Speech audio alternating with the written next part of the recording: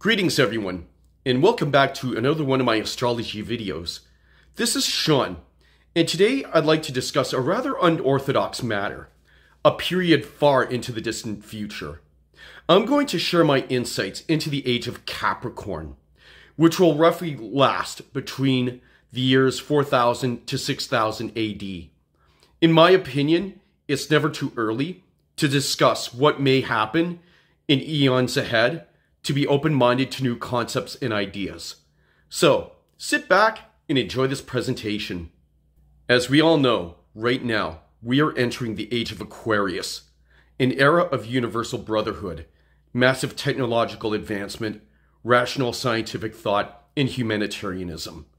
This will be a time of freedom of thought, belief, and conscience of the individual within the collective whole of humanity.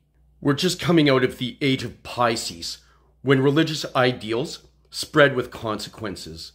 Over the next 2,000 years, we will expand our consciousness several-fold, reach the far corners of outer space through colonization, and develop technologies that will sustain us for many more millennia. The Age of Aquarius will be a time of great expansion, but sooner or later, all this will eventually slow down. We will have metamorphosized to the point that we will need to hit the brakes to stabilize. The Age of Capricorn, in my opinion, will be an age of conservatism, slower technological progress, and stability.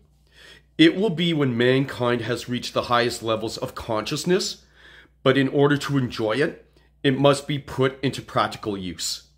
The zodiac sign of Capricorn represents conservatism, ambition, success, achievement, wisdom, law and order, and discipline. While we are on the cusp between the ages of Aquarius and Capricorn, humanity will be at a crossroads.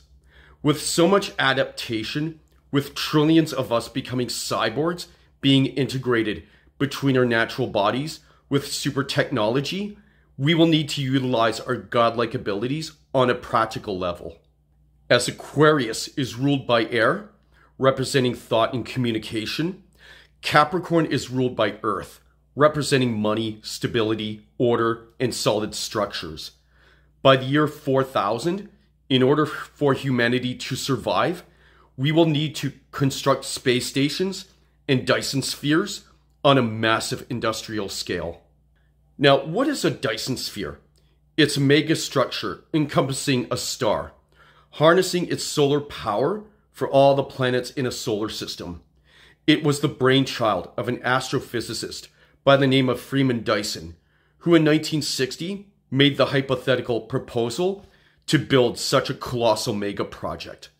The concept is very popular in science fiction, and if we're to survive as a collective species, it must become a reality. Right now, we have very limited resources and technology to colonize space. The strategy for scientists will be to think outside the box to find new ways to advance civilization. By the time the Age of Capricorn starts, humanity will have advanced so much on the Kardashev scale. We will have grown so much to the point that we've reached a Type 3 civilization, or probably even higher than that. Dyson Spheres will be commonplace throughout this galaxy and numerous. We will most likely be able to travel beyond the speed of light, making interplanetary travel quick and easy. As Capricorn is a sign of commerce, our economy will expand and thrive throughout the Milky Way. The Age of Capricorn will mark a milestone of human technological and evolutionary achievement. When we reach the Age of Sagittarius, lasting roughly from 6000 to 8000 AD, we will be ready for a new kind of expansion, one that will take us beyond what we've never known before. To better understand Capricorn energy, we need to know a bit about its esoteric symbolism.